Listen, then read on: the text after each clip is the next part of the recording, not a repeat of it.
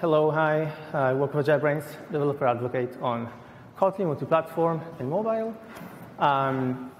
This is not my full story. I'll say more when I get there, but this is many things in a short time, I guess.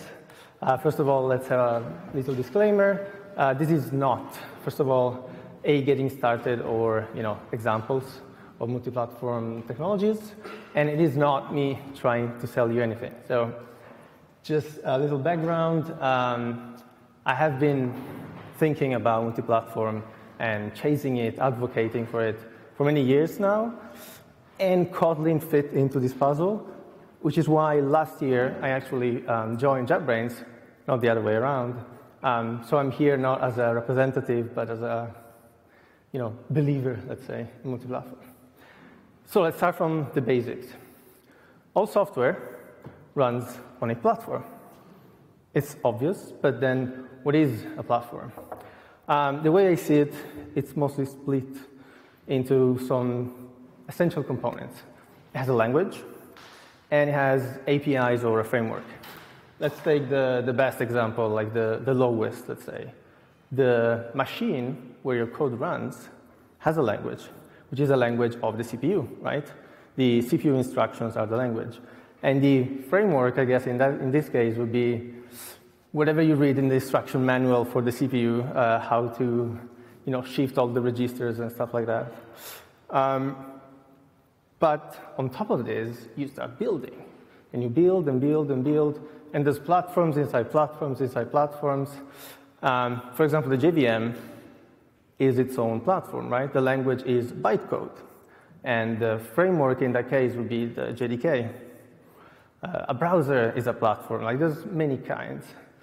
And in particular, I like to differentiate between soft and hard platforms, in the sense that like a soft platform is something that either gets inlined and like flattened to a single platform when it runs. For example, C, C++, right?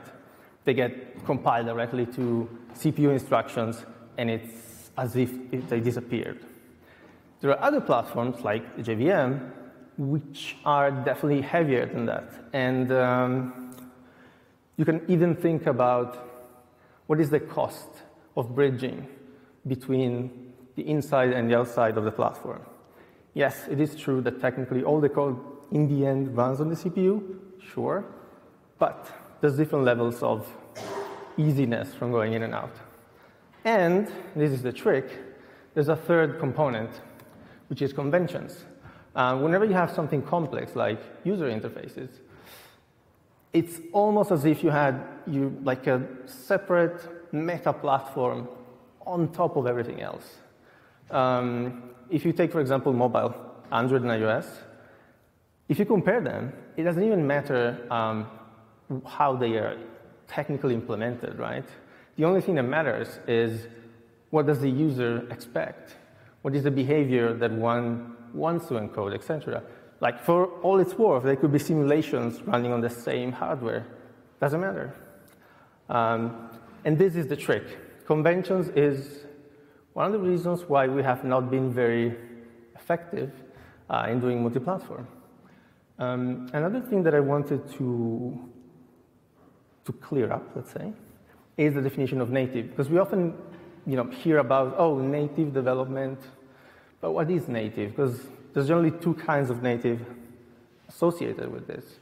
One kind is the machine native, like code running very low level, C-ish. The other native is native for the platform. So in the case of the JVM, for example, it would be like native means something that runs on the JDK, right? And so like it's often very important to distinguish between these two, because it's easy to start ranting in one direction or the other, and then. But then why? Why should we do multi-platform? Because like we have not really been doing it so far. Then what is the big deal? So first of all, is there any water here anywhere? Or yes, thanks. Let's put it this way. Unless specific cases, etc. Today, all products, services, apps, they don't run on one platform. They are an ecosystem, and they run on multiple platforms. So this is the reality today, and it's not slowing down. It's only going faster, right? Some platforms look very similar, mobile. Some platforms look kind of similar, like mobile versus desktop. Some platforms don't look at all, like server, for example. But despite all of this, it's still your thing, your product running in all of this somehow. And many of the rules that make up your product are going to be duplicated, right?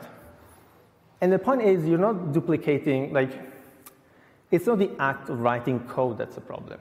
And it's not even creating something the first time. The problem is other people in general, in the sense that the moment where you join a team, you can't scale if you don't have a way to enforce these rules to stay together. Otherwise, they will just, diverge, and they do all the time. So you're duplicating specifications, because those happen very often during implementation. You're duplicating architecture, naming conventions, solving problems, bugs, assets, UI, and all sorts of things. And while doing so, you are creating silos. You're making it so that you become sort of an enemy with the other team instead of working together. And then why aren't we doing it? What's the big deal? So it's complicated, as usual.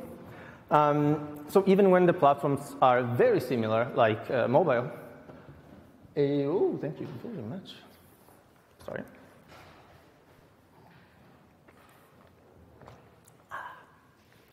Even when the platforms are very similar, they're still very different, in the sense that the conventions are so different that it's not just about running the same code. You really have to think about the big picture. You have to think about how architecturally, structurally, how your app behaves and what is expected of it in all the different platforms. Also, technically, we are doing it. Like if you look at C, C++, those are technically cross-platform in the sense that they run on different CPUs, etc. The difference is the conventions they target are all very, very similar, like file systems or I/O in general. That's more or less standardized, so it's a lot simpler to do that effectively cross-platform. But when you start talking about UI, you start talking about sensors, user behavior, and other things, then it's a whole different mess. And again, like C, C++ helps with soft platforms in the sense that it's easy to port that over. Otherwise, other attempts of doing something more haven't really been spectacular. If you recall, well, Java, first of all, it works. You can create, cross-platform UIs, etc., but it doesn't feel native. It's heavy. Don't even get me started on all the JavaScript-based attempts, which I won't even talk about. So we all know, and multi-platform got this bad, fame of just being bad, not working, not native in that sense, because it's trying to hide the conventions. In fact, if you recall, write once, run everywhere, Java's motto, I think this is the flaw, because you're not trying to write something once and then just forget about it. You're not trying to make all the platforms one thing and then, just not have to think about stuff.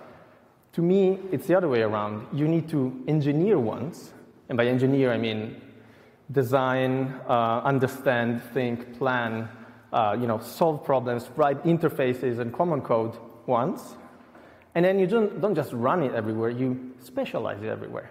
This is how it should be. This is the key to doing multi-platform the right way, the way that works. And essentially, this is the whole, okay, we have 5 minutes, perfect. Okay, so, because this is the core of it. Multi-platform, first of all, what you need to understand is that you're already doing multi-platform because you are shipping on different platforms. You're just doing it wrong because you're not sharing anything, right? All, edge cases or it's not my problem because it's on the other platform, etc. Those don't help. We really need to come together to make this work because in the end, Again, it's not just creating something the first time. That something is going to change. Requirements are going to swift, under your feet very, very fast, and when you don't have time to handle them. And so you don't want to be spending time solving problems twice. You don't want to be spending time fixing bugs that should not even existed. Plus, in my experience, the specifications, the real specifications of a real product, they come 80% of them while you're actually making a product. And so if you make it as two separate entities, you're going to have two separate sets of specifications with all sorts of bugs related to they should be the same, etc., blah, blah, blah. So, plus, we have this tendency of glorifying shipping fast versus shipping value fast, which doesn't mean just put something out. It means, sure, we don't want to take forever, but let's think about the long term. Let's think about how can we get value to users in the fastest cycle, which is not just getting something to them, because something buggy that doesn't work is not value, in my opinion. And also, I think the biggest fallacy of all of this is that people believe that multi-platform, whenever it comes up, it should be a silver bullet. It should fix all problems, make everything easier, faster, etc. That's never going to be the case, because you're not going to be faster in the short term. You might be same speed, maybe even slower, but then the return of investment is going to be huge. It's not going to be easier. You still need to know all the platforms. Not you, but your team needs to design and think comprehensively, right? And so that's what needs to happen. And we need to stop thinking about UI first, as we often do as mobile developers, because UI is just one side of all of this. There's much more than that. It's actually, most of it is not UI. Imagine if tomorrow I came to you with an SDK, an Oracle, oops, I shouldn't say that just tells you exactly what you need to display. You don't need to care about state management at all. You don't need to care about what happens now, edge cases. You just draw to the screen. That will make development for mobile so much easier. It's crazy. And this is how you can do that today. Kotlin is a great example of this. And here we cycle back. Because, I don't want to say for the first time, but for the first time in a way that's easy, tooling friendly, and other things, you have the opportunity to create specialized code that doesn't run on a hard platform, like embedded in some scripting runtime or something. It gets flattened down to whatever is native for each platform, which to me is the key to doing this.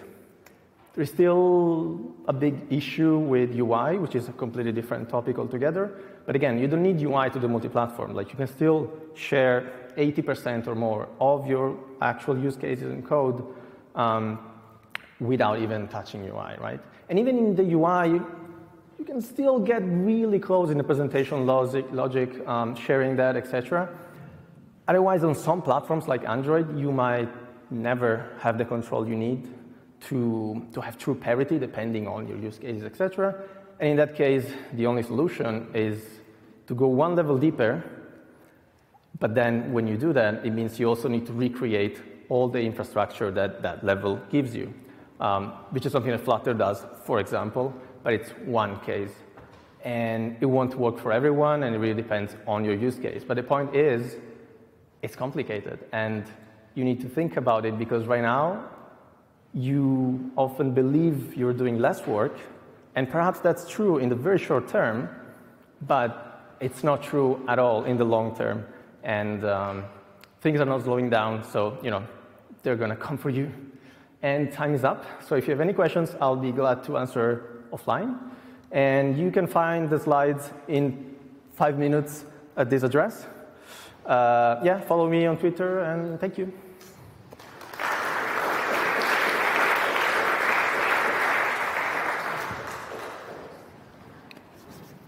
Yeah, we are a bit short on time, so please reach out directly to him for Q&A.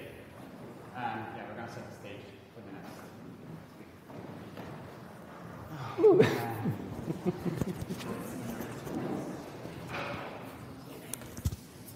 Sorry if I was comment from. Will you be here later? I will have to run and see a friend. I see. Yeah.